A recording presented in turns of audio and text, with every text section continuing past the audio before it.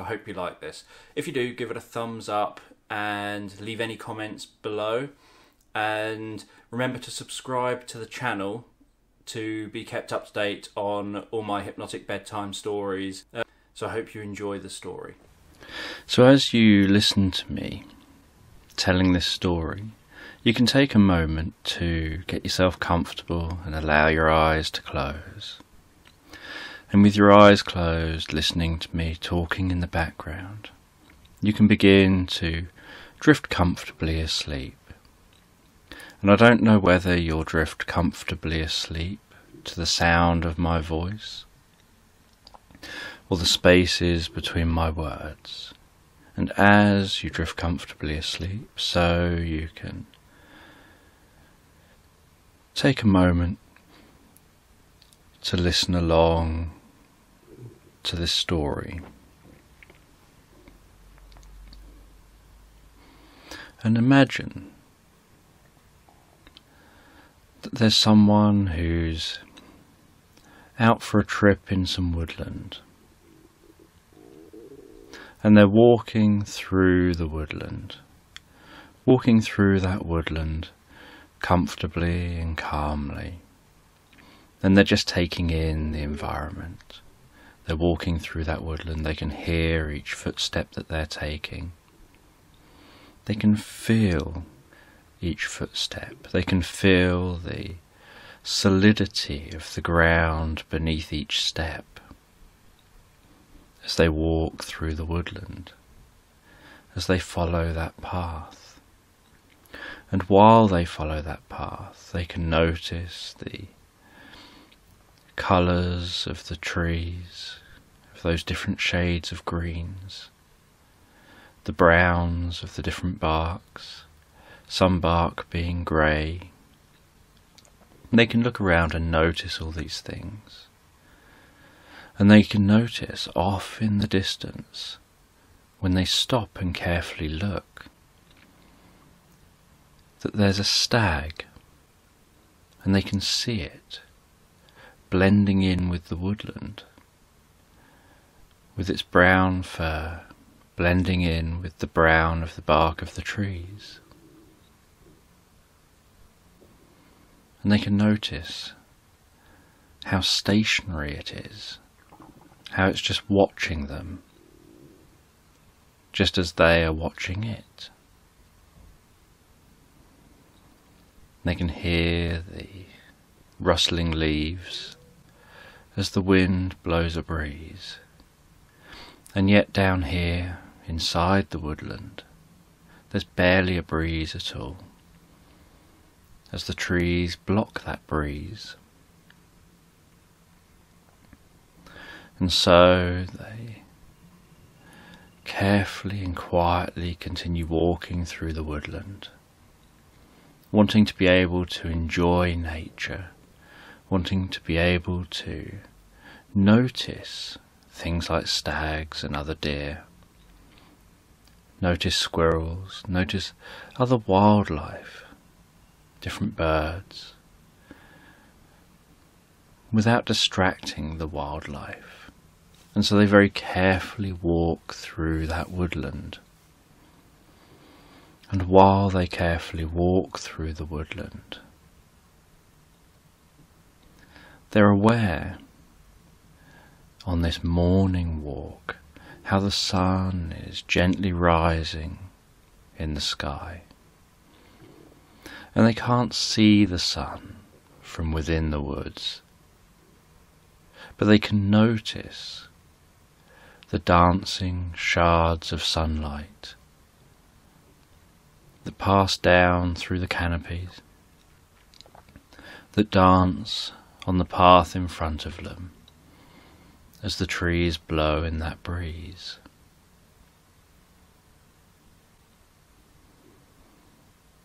And they can feel the warmth of the air. And they walk through this woodland, heading towards a meadow. And they know that out in this meadow there's a lake, and there's a space for them to stop and enjoy a moment's peace and quiet. So they continue through the woodland, taking photos of different things as they go, really enjoying that feeling of being one with nature.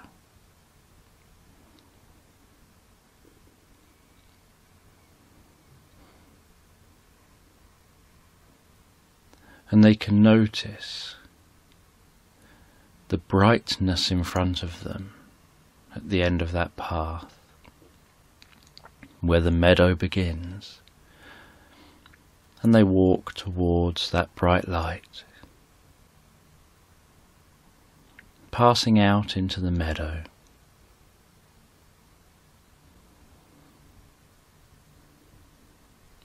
Instantly being hit with an increase in the feeling of the warmth from the sun, noticing the clear blue sky, perhaps the odd cloud, noticing the movement of grass, the movement of wildflowers as that breeze blows across the ground, and noticing as they look off in the distance the way that that moves in waves. And they have that thought that you don't really notice that the wind comes and goes in waves, just like waves on the ocean. But when you can see the grass, you can see how a dark band passes across the grass. And the dark band is just shadow, just from the folding over of the tops of the grass as a wave of wind hits that area. But they can see how that passes in one direction, from the distance getting closer, and how they barely notice it closer because of their perspective, but they can see it on hills in the distance.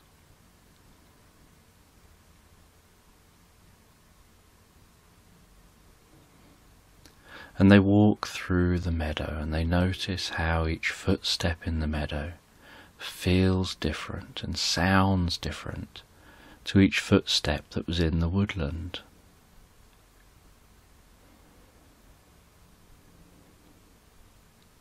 And they walk slowly, gently through that meadow, taking the odd photo of butterflies, of dragonflies, of different insects, of bees, enjoying going about their daily life in the meadow, darting in and out of different plants. And they walk toward the lake. And while they walk towards the lake, they can have some thoughts come to mind as they drift into a reverie. They drift into an inner daydream, because there's something about this kind of environment that allows the comfort and the freedom for your mind to wander.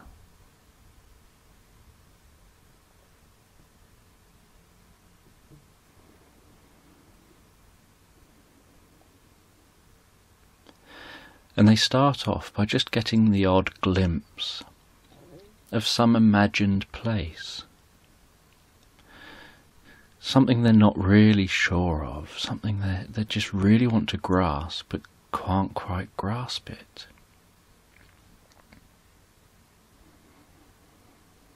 Because at the moment they're in the process of walking, deciding where to go, while also trying to be in their mind, enjoying this reverie.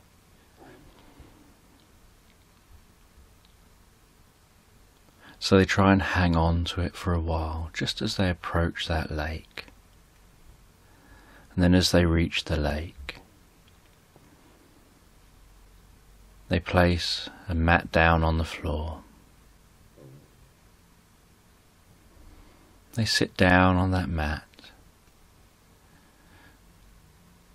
They have a little drink of water.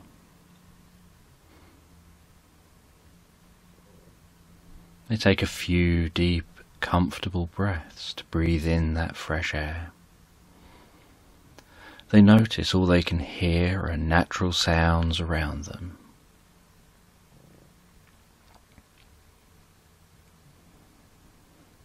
They notice the sound of the very gentle lapping water on the shore of that lake.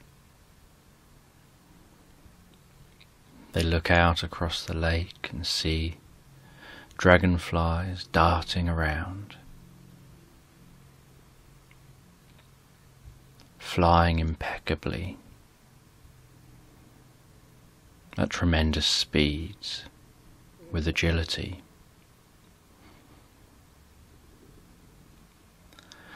They notice the odd bloop on the surface of the water, as fish sometimes pop their mouths out of the surface.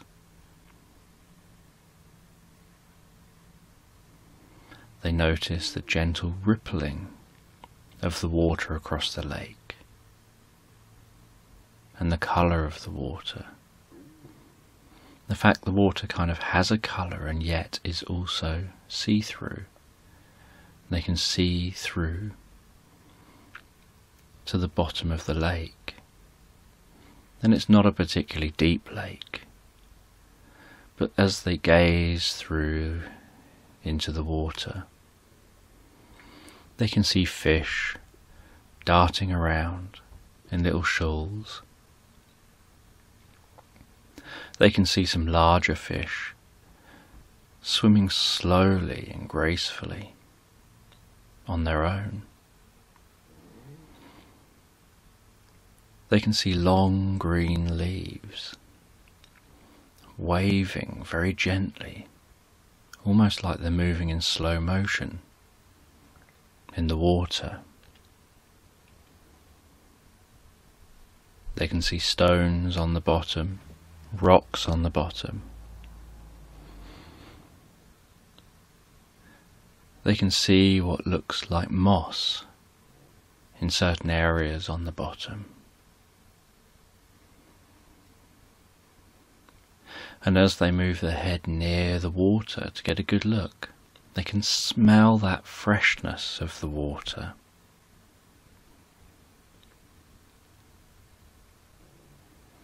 And they sit back on the mat, resting themselves back against a bag that they've brought with them.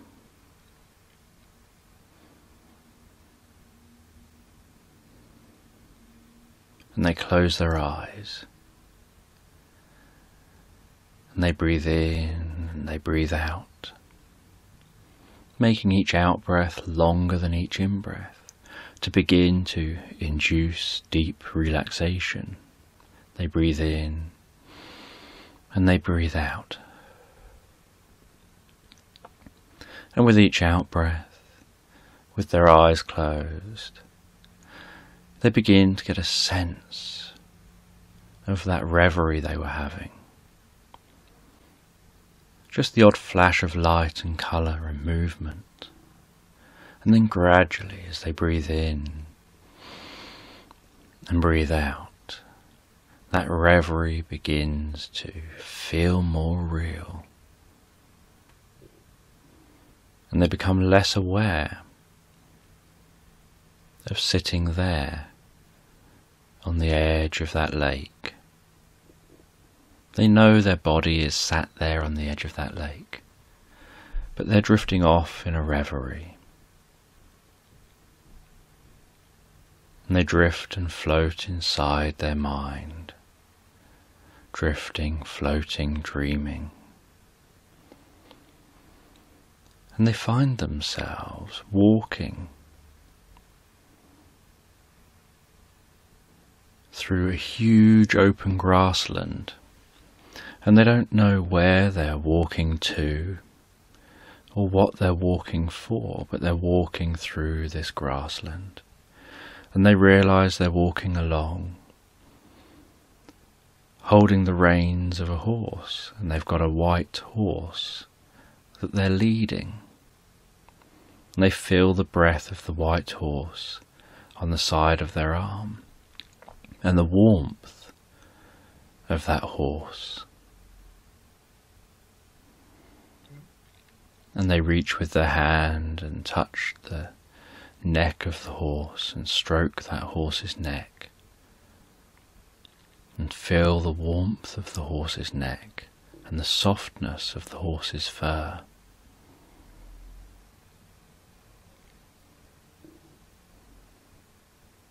And they can feel the strength of the horse through the reins they're holding.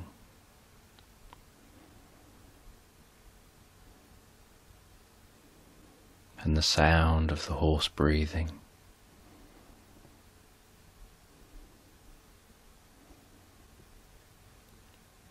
They can notice the horse sometimes becoming distracted and looking around it.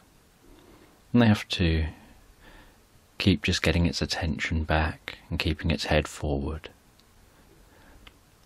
And they look at the horse, they look into the horse's eye, see its ears moving, pay attention to its mane. And they keep looking down the horse. And then they see that there's what looks like a princess, or someone in the most beautiful dress, sitting on that horse. They don't know who this is,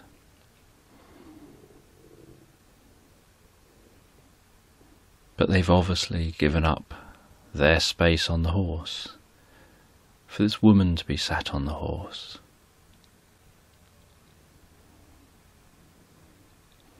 And so they go with the flow in this reverie.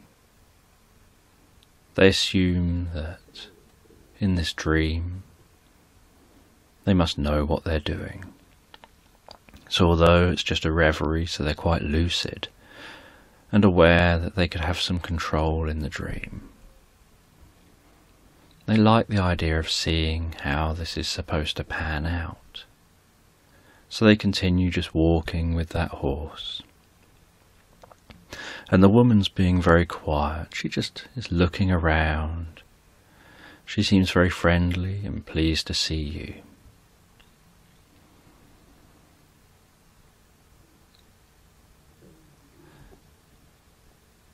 And the person continues walking along with that horse.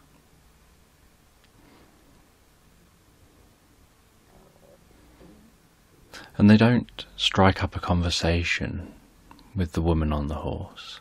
They just look around, trying to work out where they might be going, what they might be doing. Trying to find some kind of reason for this, what they're supposed to be learning from the experience, or whether they're supposed to be learning anything at all.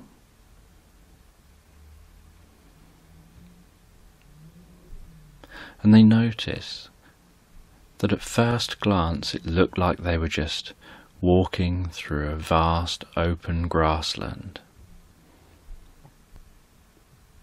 And they're able to notice that there are some high hills around the grassland on one side. They're able to notice there's woodland off in the distance on the other side. They're able to notice that it looks like there's some kind of a river or a stream off near the woodland. But they hadn't at first noticed that the grass that they were walking on appeared like it had been slightly trodden, like people perhaps occasionally took this route, almost like a path somewhere.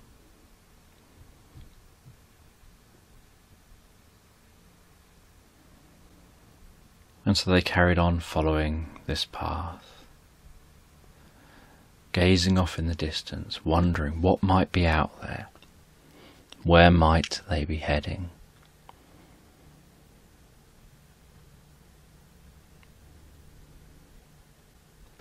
And then they noticed, way, way off in the distance, near the hills, nestled among some trees, was a white castle. And they felt maybe that's where they're heading. And so they continued walking towards that white castle, seeing how this was going to pan out.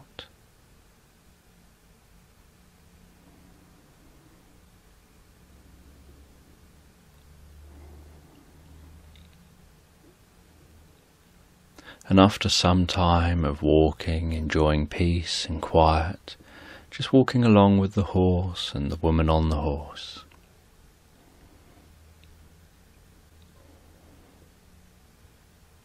they heard a loud growling sound.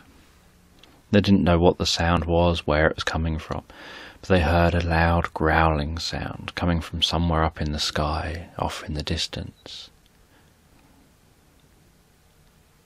And then shortly later, the growling sound got closer and louder, and then closer and louder. And then they heard some swooping sounds.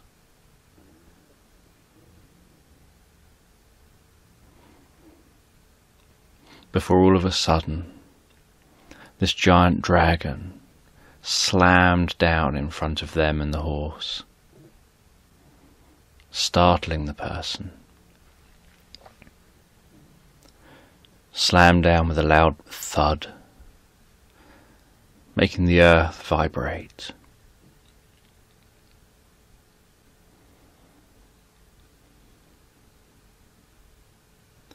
And the dragon spoke with a low, rumbly voice, demanding the return of the princess.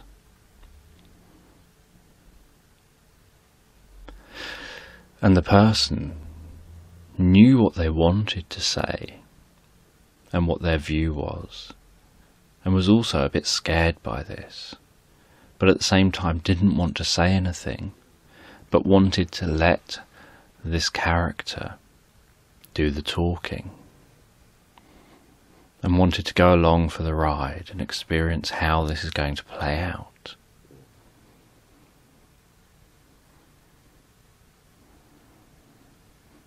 And the person let go of the reins, put them over the horse's head, handed them to the woman on the horse, and calmly walked towards the dragon. And while walking towards the dragon, they calmly breathed deeper and more comfortably, until they were stood almost nose to nose with the dragon, dwarfed by the size of the dragon. They could feel the warmth of the dragon's breath.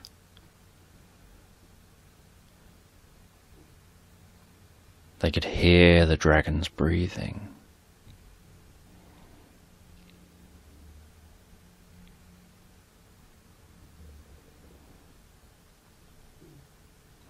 And they faced both palms outwards, and they spoke in a gentle yet commanding tone that they're going to pass, they're going home.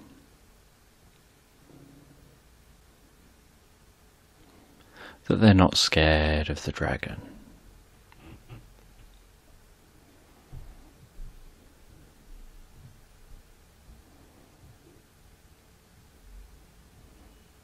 And the dragon seemed to get angry by this and raised its head up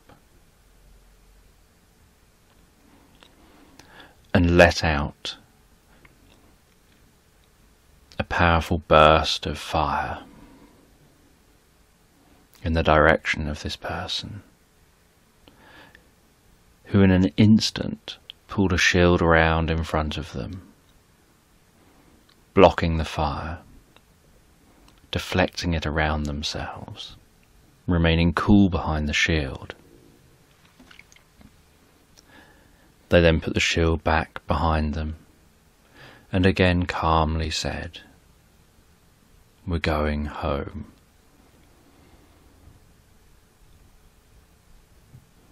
And calmly and assertively told the dragon what will be happening.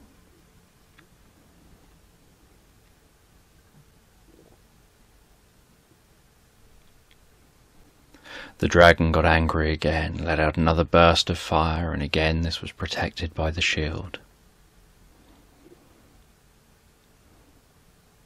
And again they reiterated, "We're going home." They didn't let themselves get intimidated. They didn't let this dragon get the better of them, or take control of the situation. And in frustration, the dragon lost all its power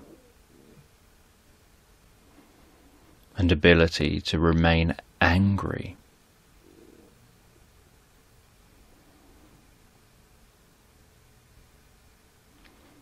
Because it reached a state of confusion and had no idea what it could do. Because this person didn't appear to be scared of it. And it could only truly get angry if it could evoke fear.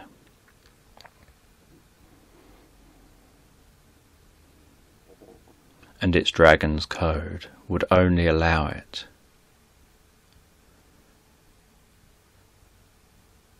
to get angry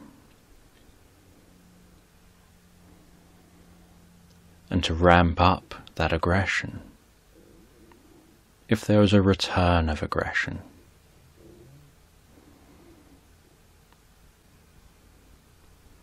In the first instance, the dragon's code only allowed intimidation.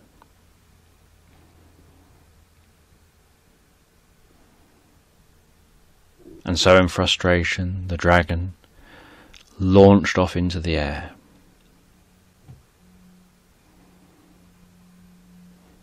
And rapidly disappeared off into the sky.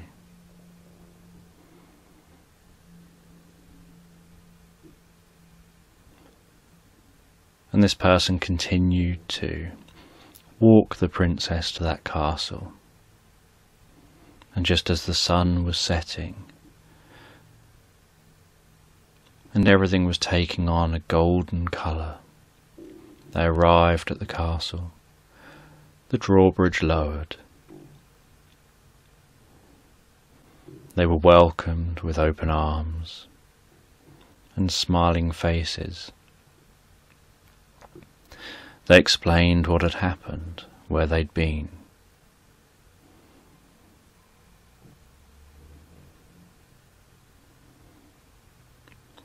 Everyone was happy to see the princess home, and that the calmness of this person had saved the princess. Their calm way of handling things. And then almost like fog clearing in the morning, the reverie disappeared.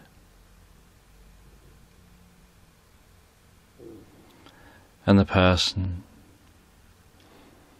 felt a sense of comfort, of peace, had lost track of time.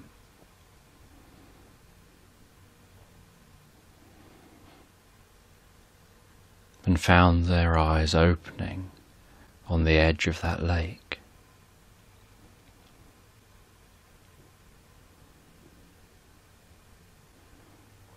And they were curious what it was they were learning from that dream.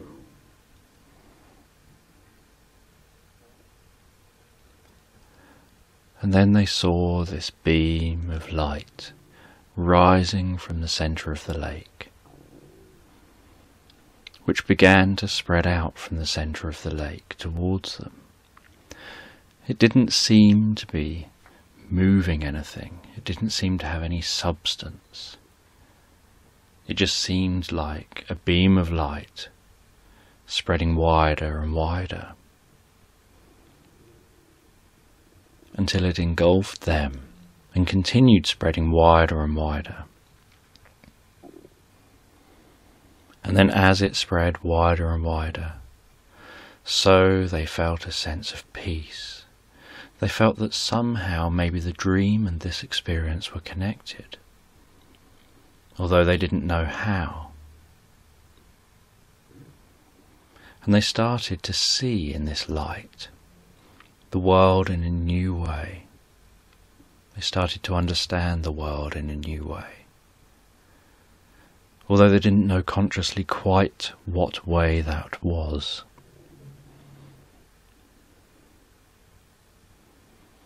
And then the light started fading from the distance and narrowing down onto them.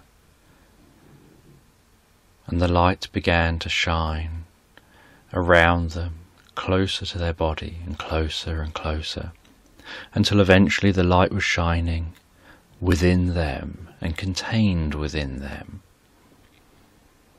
And then once all the light was within their body, they could feel it pulsing through their body. That light somehow teaching their body something that their mind didn't yet know, something healing and helpful.